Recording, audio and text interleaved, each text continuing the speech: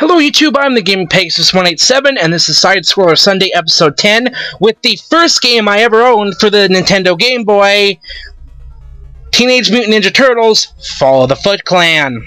Yes! I've had this game for about, I'd say about 14 years. Yeah. I actually bought my Game Boy back in 2000.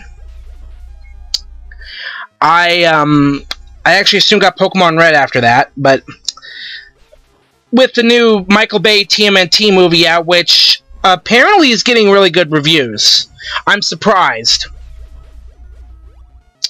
It's Michael Bay. Hello. So anyway, I haven't seen the movie yet.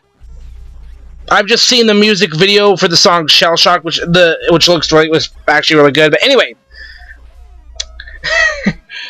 we are tomorrow, and I'm actually recording this half of the video on August the 16th. So SummerSlam has not come and gone yet. I figure get my usual bullshit TNA other random crap out of the way first, and then the next half will be the big SummerSlam post, my thoughts. And as of now, I pray to the God of Wrestling, JBL, that Cena does not win. LOL. Anyway, fucking SummerSlam, the Raw, Hogan's fucking birthday bash. Oh, how I don't give a shit. In the same way I don't give a shit about the big Hulk Hogan WWE 2K15 Collector's Edition. By the way, the roster reveal did happen. There was one site apparently reported that Lance Archer was going to be in the game. Yeah. Moron. Anyway. You know, you got obviously Bray Wyatt's in there, which I'm happy for. You've obviously got Cena because he's on the fucking cover. I don't know why, because he's John fucking Cena. He's apparently fucking Superman. But let's put it this way. Brock is going to be Doomsday. Anyway. Boom. Anyway. So. And I got my thoughts scrambled. But anyway, I did watch Raw. I did see, it looks like they had the big, set up, and there was all these gifts, big red and yellow boxes out for Hogan for his birthday, and there was, I didn't see this, was this on that, I don't think this might have been on the abridged Hulu version, but it looks like, Ambrose got the jump on Rollins. He was hiding in one of the boxes. Surprise, motherfucker! It's me trying to do a Samuel L. Jackson. Anyway, I gotta stop saying that. So, you had Eva Marie versus AJ Lee, and Paige comes out, distracts AJ, and Eva Marie gets the win. Yes, you have the woman that just lost on NXT, all of a sudden get a win on the Divas Champion. Obviously, Eva Marie is not going to get a title shot. I pray to fucking God she doesn't. But then she goes out of the ring, blows a kiss, and they cut the page. She cuts her little rhyme poem thing, and it was really good. And they cut back to the fucking ring, and there's Eva Marie magically selling like a minute later. It's like all of a sudden she's like, oh wait, I gotta sell this. I'm just faking. I got a migraine or something. I don't fucking know. God, she's horrible. Yeah. Enough bitching about the Divas aside. Let's get to the other big, selling point of the show. There was actually two. You had Lesnar, Heyman and Lesnar come out. They cut you had Heyman kind of rapping. It was fucking awesome. See, Brock doesn't need to talk. He just needs to stand there, look like the intimidating badass that he is, and Heyman needs to cut the promo. That's what you need. Lesnar does the shit in the ring, Heyman does the mic work. And then Cena came out, and, his little promo with his new gear, and his fucking red and yellow McDonald's Fruity Pebbles looking shit. Yeah. Yeah, anyway, whatever, then we get to Hogan's big birthday bash, and here's why I just don't care. as I mentioned last week, when Hogan came in, you know, he came in, he fucked TNA 8 Ways from Sunday. He came in, and he immediately starts feuding with Jeff Jarrett. He goes in, they go in after Bound for the War, the big 10-10-10, the big reveal of Immortal. They had a 45-minute segment opening up Impact. 45 fucking minutes. An episode of Breaking Bad without fucking commercials is shorter than that. 45 minutes of this 2 commercial breaks of Hogan. So they had different, there was like celebrities that did like a little video message like "Happy Birthday, Hogan," and I'm thinking, oh, I pray to God Justin Bieber doesn't show up on one of these. Yeah, Bieber still sucks. He's always sucked. But yeah, there was a side thing. I remember hearing rumors that they wanted Justin Bieber to host WrestleMania 27 a few years ago. And you want to give me one good reason to actually purposely pirate WrestleMania or something like that, you know, stream it as I would usually do at that time, because I didn't spend, you know, $60 on a pay-per-view, obviously. But now you can watch on the WWE Network for $9.99 a month. Anyway. Yeah. Just put Justin Bieber on the show. Yeah. No reason. Put some little punk bitch from Canada who's really popular with the stupid little retarded kids who can't sing, can't dance, he's fucking horrible on WrestleMania. One of these things just doesn't belong here. Hello? I don't mind celebrity involvement. I do mind it when it's completely fucking stupid. Okay, so, Hogan's birthday bash. You had Jimmy Hart and Mean Gene Okerlund in the ring. They announce him. He comes out. All the fucking superstars and divas are there. Including Eva Marie, who's not smiling. Hogan comes out, does his usual shtick. And like, well, Vince McMahon got me a great gift, brother. He got me $9.99. Yeah, and this is literally, they just keep hammering that fucking $9.99 in to the ground, and then Hogan gets his big, you know, red and yellow birthday cake, and looked actually really damn good. I wouldn't have minded the piece, but the candles were $9.99. I'm starting to get really sick about hearing about how much the network is, because more than likely, if you're any kind of wrestling fan, you more than likely have it.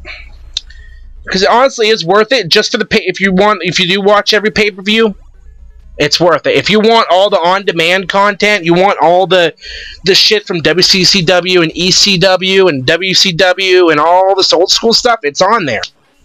But, and then I guess they just announced that you can buy it month to month for, it's like $12.99 a month. So, okay, interesting. But yeah, hammering this $9.99 thing home, and Hogan doing his stupid fucking shtick. And this was the last segment of the show, by the way. Of course. God forbid your go-home show for one of your biggest pay-per-view of the summer. Yeah, remember when SummerSlam used to be, they really hyped it up as one of the big pay-per-views of the year? Pepperidge Farm remembers. Anyway.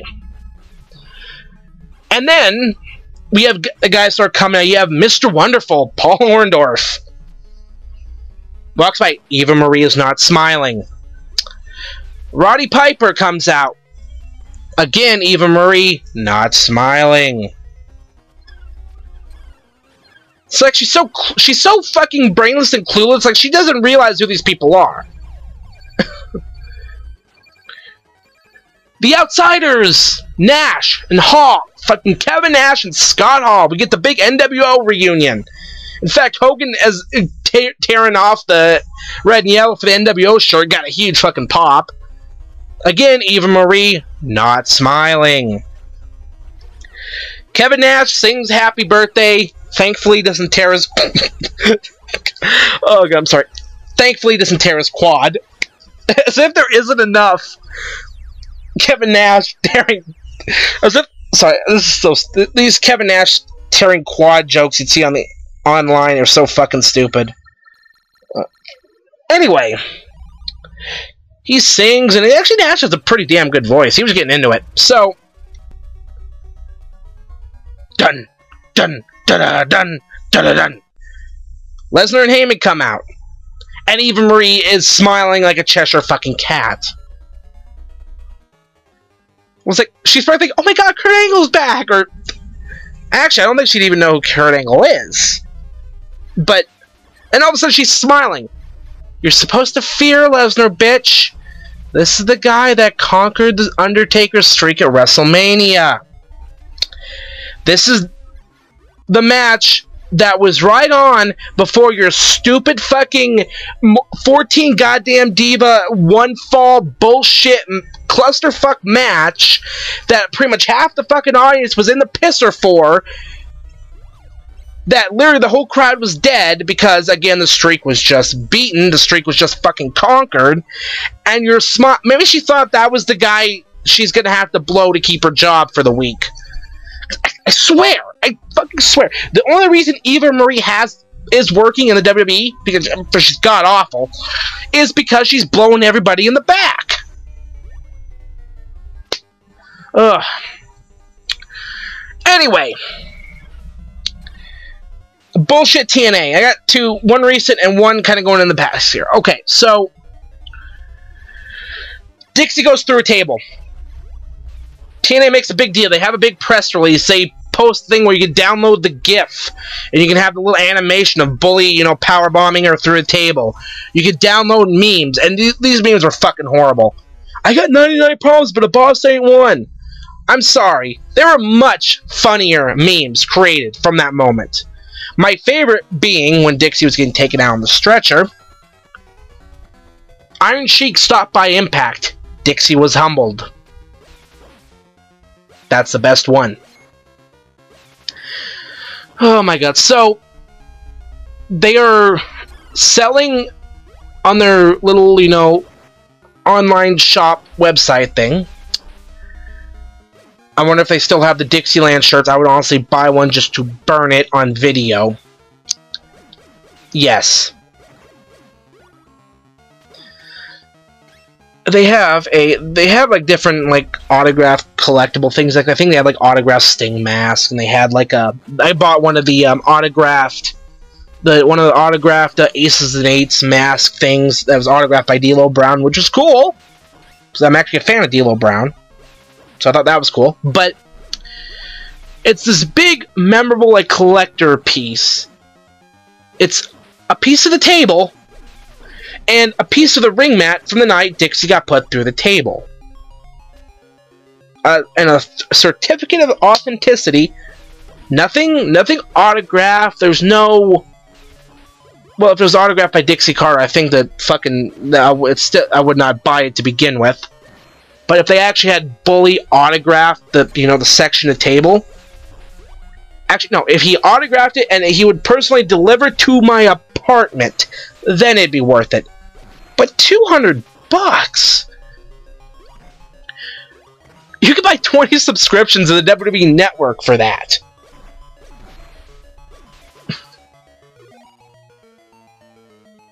In fact, you could have the WWE for $200. You can have the WWE Network for a good close to 2 years at $9.99 a month. God, fucking TNA. I mean, fuck. Yeah, I don't quite get it. Let's see. Let's see what we got here. Let's see. Player and teenagers talking. We talked about that. Russo.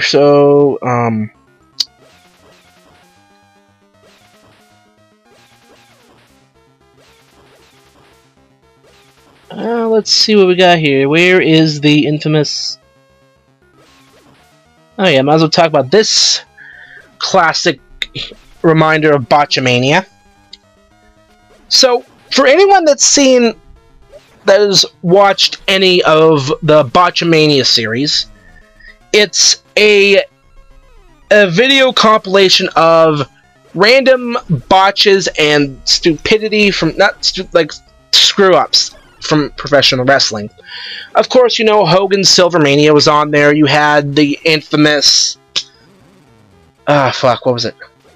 You know, in the opening, there's the infamous Booker T, Hulk Hogan, we coming for you! And I'm not going to say that, except, you know what? Yeah, Booker T is coming for Hulk Hogan. Yeah, that one. But in 2009, TNA had their big Victory Road pay-per-view. Now, this was... They had switched around their pay-per-view schedule. Victory Road originally was... as actually their first 3-hour pay-per-view back in 2004, and that was the November. That got moved to... that became Genesis, and then Victory Road got moved to July, and then I think it got moved to March? I don't... But yeah, pay-per-views names had gotten moved around over the years. In 2009, this is the infamous one that got -5 stars. In fact, you can hear it's in the Botchamania opening. -5 stars! Let's see. We had Tara vs. Angelina Love opening the show. Angelina won despite Tara sliding her foot under the rope, which should have negated the pinfall attempt. The loss ended Tara's first-ranked Knockouts champion, which she started less than a month earlier by beating Angelina Love on Impact. So, Tara wins the title on an Impact, only to lose it 3 weeks later to the person she beat. Let's see, TNA showed a segment later in the show featuring referee Slick Johnson emerging from the showers with Angelina's beautiful peeper comrade Madison Rayne. And despite being live on pay-per-view in front of a working camera, Madison told backstage reporter Lauren to not tell anyone about this rendezvous with Slick. Despite Slick's questionable actions, he refereed 2 other matches on the show and was never punished. So... not only was this backstage thing shown, and then Madison said not to tell anyone, but he was never punished, and you basically had one of the female wrestlers giving favors to Slick Johnson in exchange for him making sure Angelina retained regained the title. TNA logic, everybody.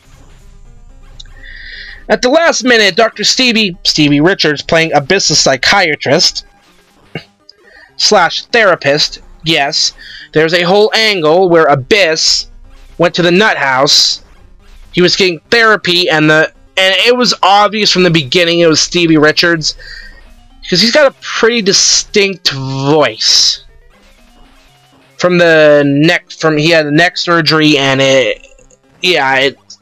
it's a very, very, very distinct voice.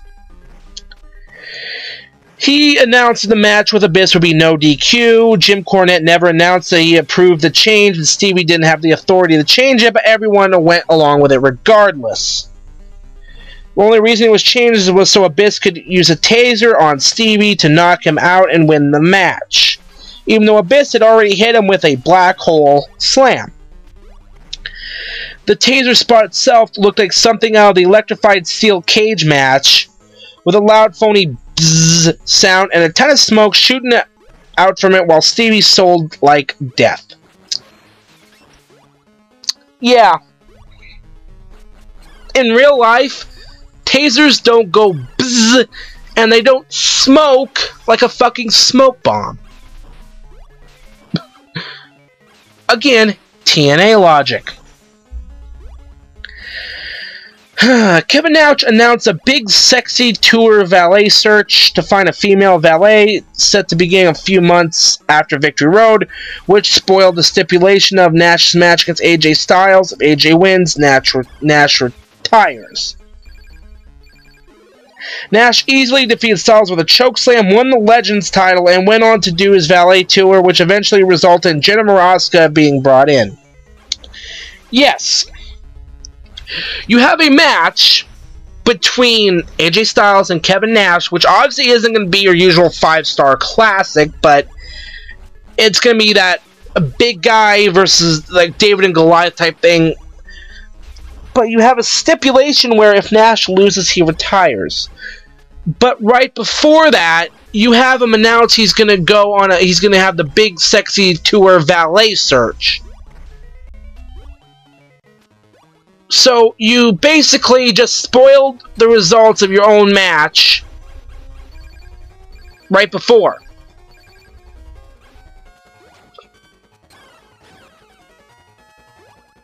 See, when ECW originally, when they had Raven versus Dreamer at WrestlePalooza in '97, they had built it up as the final confrontation between Raven and Dreamer. Everyone knew that Raven was heading to WCW. If you build it up as a retirement match, loser leaves town or whatever, everyone's going to know what's going to happen. So it would have been obvious that Dreamer was going to win. I mean, even then, Dreamer still didn't want to win that match. He wanted to never beat Raven. So, yeah. This is... I guarantee you this was a fucking Russo idea. I can hear Dixie Carr now saying, oh, Vince didn't write that segment. Bullshit. I guarantee you Russo had a hand in this. Yeah, TNA Bryan Jenna Maraska, a reality show contestant who had won Survivor 6 years prior. For a few months, hardly anyone, fans and employees alike, could figure out why TNA had hired her in the first place. Here's why: because they like wasting money on reality TV stars. They're still wasting money on Jesse from Big Brother. Yes, he's still there. Why? Because fuck you, that's why. That's the only explanation I could think of.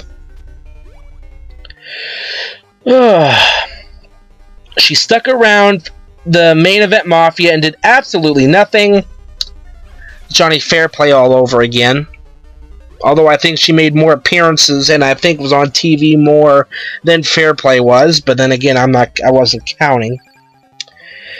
Then antagonized the hell out of, and it ended up being booked in a match against Sharmell on this pay-per-view.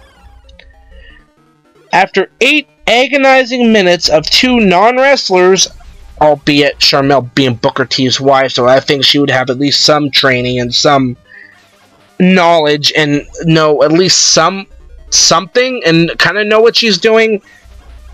Oh god. Yeah, they were doing the worst in-ring performance in women's wrestling history. Although I would think Trump versus Rosie on Raw might be a close second, or maybe first, or they're tied for first. Yeah, that did happen. Donald Trump versus Rosie O'Donnell on Raw.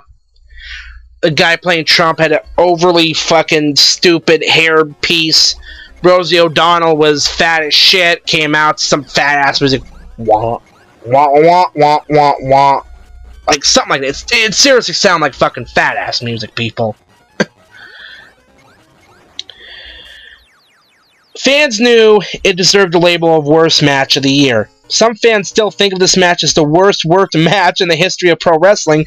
The Wrestling Observer gave the match a -5 stars rating. Yes, -5 stars. And the match soon found its way into Botchamania and its intro, and the Disaster Piece Theater as its third entry, as well as the second from TNA. TNA reported paying Maraska paying half $500,000 for TNA appearances. Reportedly, soon after, TNA rejected a small pay raise for Gail Kim, a move which caused her to leave TNA for WWE, and then did absolutely nothing for WWE. Even when they brought in, Awesome Kong, they could have been something there. Nope, they did nothing.